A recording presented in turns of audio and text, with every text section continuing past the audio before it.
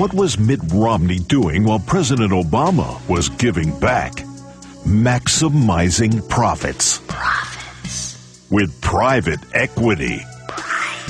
While President Obama was in Chicago organizing communities, Mitt Romney was busy at Bain Capital. Organizing wealthy clients' money to build successful businesses like Staples, Dunkin' Donuts, Brookstone, Domino's Pizza, Guitar Center, Sports Authority. Stop it. Mitt Romney, maximizing profits and creating a few jobs. Mitt Romney, bad for America. Paid for by friends of Barack Obama, who also maximize profits so we can donate to friends of Barack Obama. It's a vicious circle.